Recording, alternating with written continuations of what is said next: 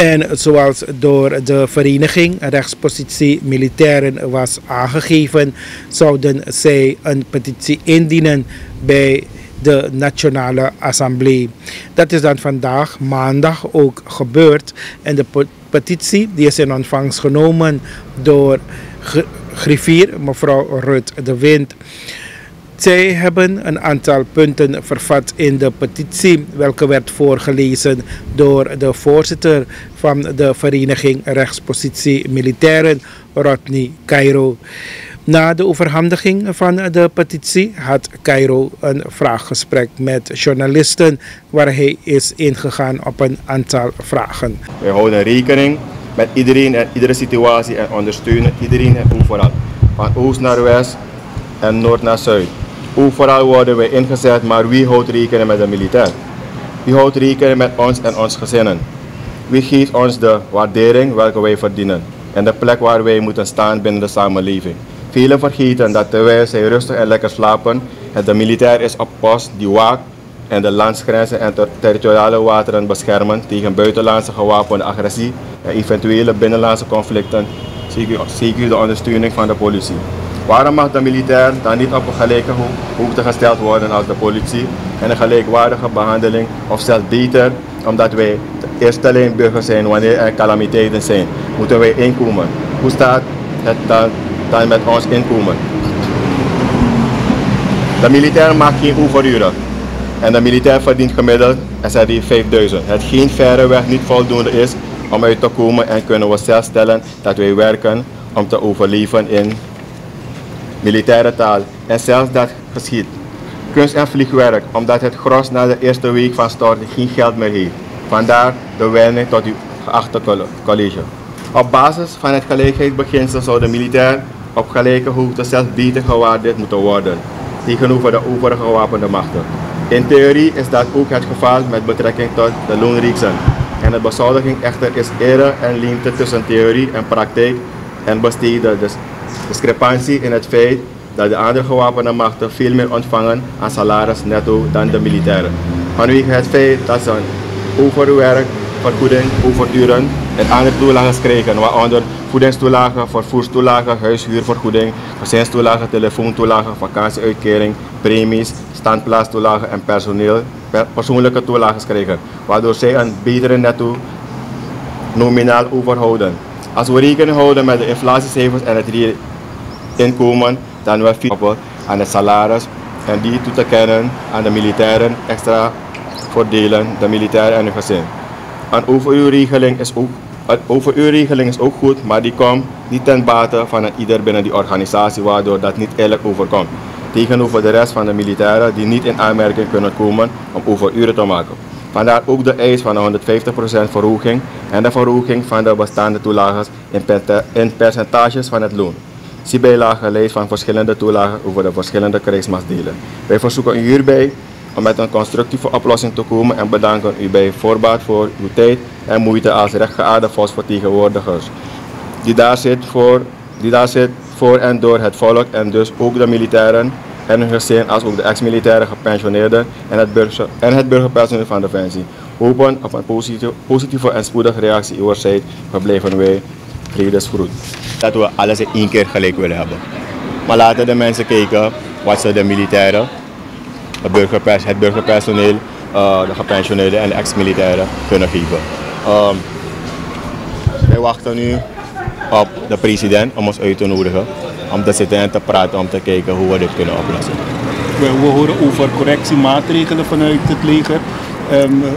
Je lacht erom? Ik denk dat men het nu wil begrijpen dat de bond een vakbond is en dat de vakbondsregels er zijn. We hebben gebruik gemaakt van de vakbondsregels en wij maken ons geen zorgen daarover. Ja, dus jullie zijn niet bang dat jullie maatregelen tegen gaan krijgen? Er kunnen geen maatregelen komen, omdat de vakbondsregels duidelijk zijn. Maar dat zegt de minister wel. De minister mag zeggen wat ze wil. De vakbondsregels zijn het toch? Of wil ze voorbij de vakbondsregels gaan? Oké, wat gebeurt er nou vandaag?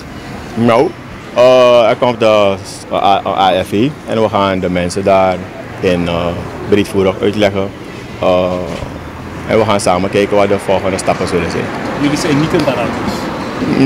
Nee, op dit ogenblik niet. Maar zeg maar, als wij geen gehoor krijgen van de president de komende dagen, doen de leden van de bond wel niet mee aan de DVL. Ja, maar ook vanuit de regering horen wij dat dat gewoon normaal is. Maar wie gaat lopen? Niet de leden van de bond. De leden van de bond doen niet mee. Maar jij weet zoveel leden dat het effect zal hebben? Het kan wel een effect hebben. Echt allemaal inhouden. En hoeveel leden telt de bond eigenlijk? Nou, het is tegen de cultuur van militairen om met cijfers te gooien. Ik zie dat de minister het vaak doet in de media. Wij van de bond gaan ook een brief sturen naar de minister dat ze moet ophouden om met cijfers van militairen te gooien in de media.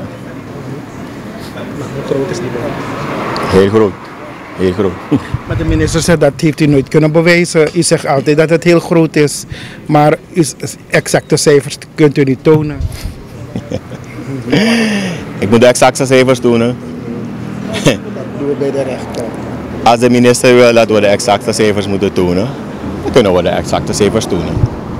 Als de minister dat wil, dan kunnen we dat doen. De minister moet niet x zoeken.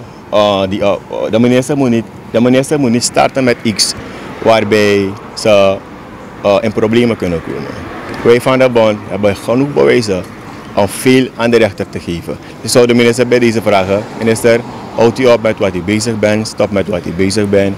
Anders zijn wij ook genoodzaakt om zeker naar de rechter te gaan. De minister heeft aangegeven tijdens de persconferentie dat ze niet gekend waren dat jullie in actie zouden gaan en dat het heel ad hoc is gebeurd. Wat is jullie reactie daarop? Want volgens mij kan ik me nog herinneren dat jullie hebben aangegeven dat jullie brieven hebben gestuurd. Vandaag hebben wij de 11e brief gedeponeerd bij de minister. En alvorens wij klaar waren met de minister, heb ik de minister voorgehouden dat u mij moet begrijpen dat wat u mij hier vertelt, ik het niet kan gaan verkondigen in de ALV. En er zullen acties komen vanuit die ALV. Dus waarover praat die minister? Nog iets. Wat de boodschappenresidentie? Nou, ik heb het daarnet al gezegd. Als wij in de loop van deze week niks horen, gaan de leden van de bond niet meedoen. Heeft iemand in het weekend met jullie gesproken? Helemaal niet. Niet van de minister, niet van de overheid? Nee, helemaal niet. Nee. En jullie zijn niet komen aanmarcheren? Ik neem aan dat jullie gewoon aan het werk zijn? Ja, de leden van de bond zijn gewoon op het werk. Nog iets te vertellen? Er wordt heel veel geslingerd in de media dat de bond politiek gelineerd is. Niks daarvan is waar. Wij hebben de statuten zijn duidelijk dat de mensen die deelnemen in het bestuur geen politieke achtergrond mogen hebben en ze mogen geen lid zijn van een politieke partij. Dus daarmee maak ik mij geen zorgen, de statuten zijn duidelijk. Dus laten de mensen maar doorvertellen wat ze willen. Wij zijn bezig een positieve strijd aan te gaan voor de leden van die organisatie. Over politiek, was je niet kandidaat? Ja, dat was in 2020 en ik heb een brief naar de media gestuurd. Ja, in 2020 heb ik toch bedankt. Oh ja, minister Buitenlandse Zaken zegt, hij wil weten wat de drijfsferen zijn achter deze acties. Er zijn geen enkele drijfsferen. Je moet aan zijn collega vragen. Hij moet aan de minister vragen. De minister weet het beter, dan laat hij aan de minister gaan vragen. Het enige wat wij wilden, we wilden petitie indienen bij de president. De directeur heeft het in ontvangst genomen. En dat is dat. Als de minister ons heeft verwezen naar de president, waar moeten wij gaan? Dan moeten we naar de president gaan toch? If you like ma fakondre, no ma yapuno, no gonna pa fakondre. Jullie hebben nog niks gehoord van? Nog niet. Meneer Cairo, er is ook afkeuring uitgesproken voor het feit dat de militairen de politieband zijn om ondersteunen. Wat zegt u dat? Ondersteunen in welke zin? Tijdens de ALV van de politieband. Ik wist, waar de politieband de ALV? Hier, voor de nagebouwd. Men geeft aan dat de militairen niet daarbij mochten zijn. Dat klopt niet. Dat klopt van geen kanten. De militairen zijn hier gekomen om een petitie in te dienen. De media was erbij. Er was niemand binnen om het in ontvangst te nemen en we zijn dan verder gelopen om die petitie in te dienen. Dus ik weet niet waarover ze praten. Is er een ultimatum gesteld aan de president? Nou, in ieder geval, in de loop van deze week willen wij horen wanneer we ontvangen worden. Zo niet, dan gaan de leden niet meedoen aan de DVL. Is de werkelijke relatie tussen de VRM en de leiding van het ministerie nu enigszins verstoord? Helemaal niet. Ik heb het vaker aan gehad en ik blijf het aankaarten. Wij van de bond hebben niks met die minister en ook met die bevelhebber. Maar ik blijf het zeggen, if you like Mafa Kondre no Majepuno en je verwijst ook naar Pafa Kondre, dan moeten we daar gaan en dat hebben we gedaan. Ja, toen hebben we de opdracht uitgevoerd, toch? Dat hebben wij gedaan. Dus ik weet niet waarover ze praten. De minister geeft aan dat ze geen ruimte heeft in het budget om meer zaken te doen voor de militairen. Heeft u begrip daarvoor? Nee. Ik heb geen begrip daarvoor. Ik ben nog niet gaan pleiten voor ons in de DNA. Je moet pleiten voor ons. Wanneer wij zien dat die minister in die DNA komt en dat ze pleit van luister, de militairen dit, de militairen daar, zo, dan kunnen wij zeggen van oké. Maar ik heb het nog steeds niet gezien. Wij van de bond hebben het nog niet gezien. Laten we dat merken, laten we dat zien toch. Dan kunnen we zeggen oké. Aan mij vet genoeg. Maar we hebben dat niet gezien. We hebben dat niet gezien toch. Dan gaan we gewoon naar Papa Kondre op zoeken money. Heeft de minister de cijfers met jullie gedeeld bij het gesprek? De cijfers? Een deel aan is uitgesproken, maar niet op papier. De minister praat over cijfers toch. Laten we ons op papier geven. Want we hebben het ook gevraagd in het schrijven dat wij de zaken op papier willen zien. Nou, dat niet gaat. Moet de ALV vandaag ook wat zaken in stemming brengen? Ja, de ALV is verplicht dus, de zaken in stemming te hebben. Wat is het agendapunt dan? Nou, dat kunnen we nog niet prijsgeven, maar je hoort het wel van ons.